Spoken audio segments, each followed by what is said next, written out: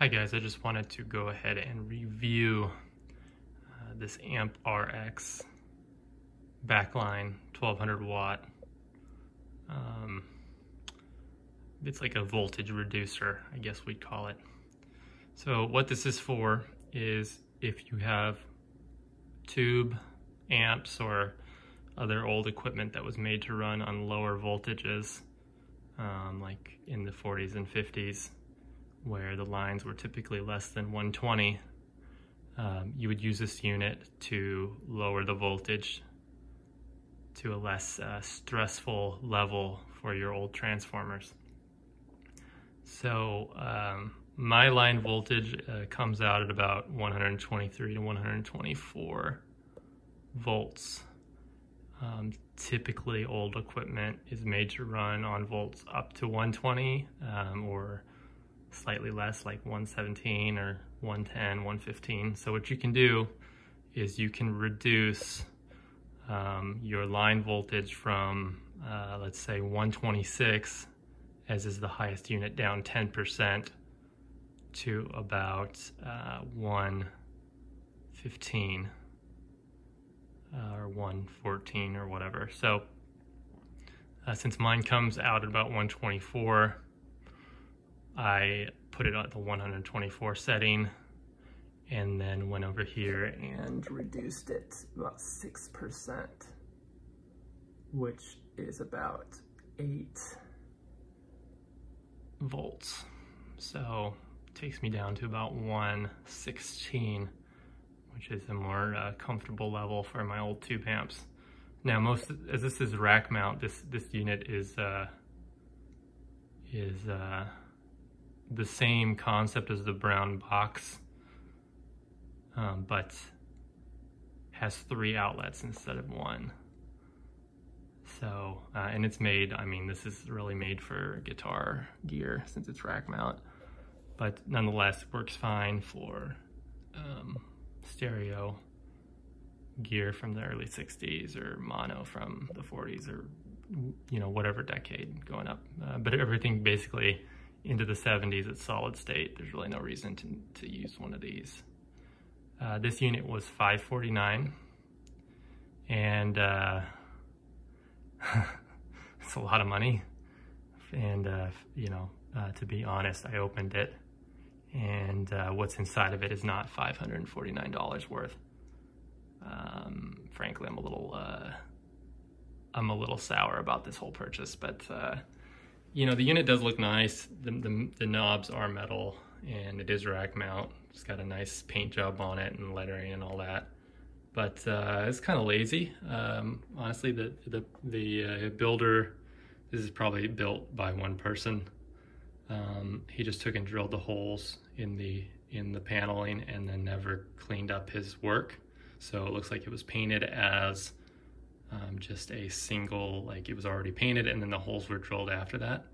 So instead of drilling the holes, sanding down the burrs, and then screwing it all together, he just painted it and then drilled the holes. So if you unscrew it, there's a bunch of burrs, and it's just unacceptable given how much this thing cost. Secondly, the packaging this came with, it was just wrapped in bubble wrap and in some generic box, which is fine. It got here safely. But given how much I spent on this should have like foam and normal packaging that you could use and put inside of a road case or whatever you want. So inside of it, sitting about right here, is a toroidal transform with basically taps coming off of it to reduce the voltage. There's 3 outlets, 1, 2, 3 in the back here, and then it's all connected and then into this display and these knobs, which they're all hardwired, which is nice. As you turn them, they got a nice click to them. But unfortunately, one of these knobs, I think it's this one, is not tight, wasn't tightened properly, so it spins, which is why I had to open it. And same with this. So this part's nice, but once again, not $549 worth. The transformer has the make on it, made in China. So probably a $40 part, and you know, $10 to $15 of parts with the rest of the items. So given, you know, the cost, I mean, there's probably $100 worth of things of parts here. So honestly, this thing should cost no more than $250 or $300, but it's $549. So I mean, there's not a lot of options out there. So you're kind of forced to either make your own or buy something like this. After looking inside of this, I think that really making something homemade might be a better alternative. And frankly, you know, I'd love to have a unit that is not the BrownBox, because it looks like a guitar pedal, and I'd rather have something that I can put on a shelf, but I don't need it to be 19 inches wide and be rack mount. And frankly, there's a lot of empty space in here does not need to be this large. So it works as advertised. I have nothing plugged into it right now, but I'll go ahead and flip it on so you can see the display. It's really bright. Well, let's see if I can get a clue. So right now it's saying 108 volts, which I don't understand how that's possible. Okay, so that's the reduced voltage. Let's do bypass. So 124 volts coming out, and then if we reduce that 10%, that's 12.4 volts. So clearly something is not accurate, because that is 16 volts. So okay, so I cut the video off because I realized I made a mistake. When I tested the knobs and I was showing you how they sound and how they spin, I've switched it to 126. So the rest of the video after that kind of went off in a tangent that I didn't need to go into. So here we are. The line voltage you see is 123, 124, kind of switching back and forth. It's in bypass mode. So now what you'll see is I will switch this, and you'll start to see the reduction. So 3% takes it down 8 volts, which is not quite accurate. 4% only takes it down an additional 1 volt. And then you get a little bit more out of 6. And then 10 takes you down a little more than 10%. But it's within reason. It's a little, I mean, it's not accurate, but it works close enough, I guess. So at this level, this 6th level here, I mean, that's 112. So really, honestly, if you just left it right there at 4, that would probably be enough reduction. So, you know, once again, I mean, this is kind of the problem with the Chinese transformers. You don't get the advertised numbers that you're supposed to be getting, because they don't care. And there's probably not the exact number of windings there was supposed to be.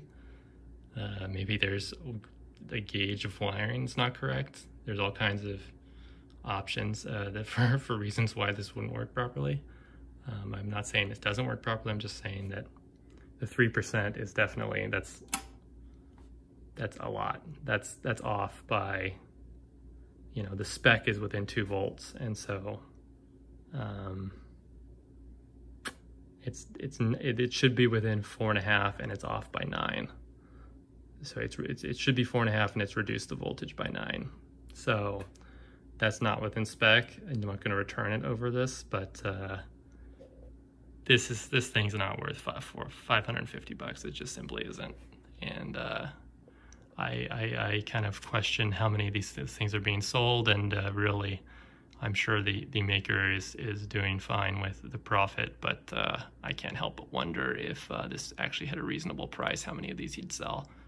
Possibly this is by design, because he can't really make more, because it's probably a 1 or 2 man operation. But in any case, not a great value. I have not seen one of these reviewed, so I'm glad that I can inform some people about this. I bought this unit with my own money, so clearly I'm going to review it the way I want to. and try to save some other people from spending this kind of money if they're not okay with Chinese-made transformers and specs that aren't met. So anyway, I review, a lot of different audio and household items.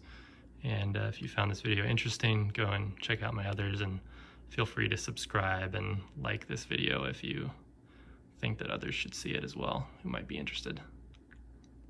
Thanks.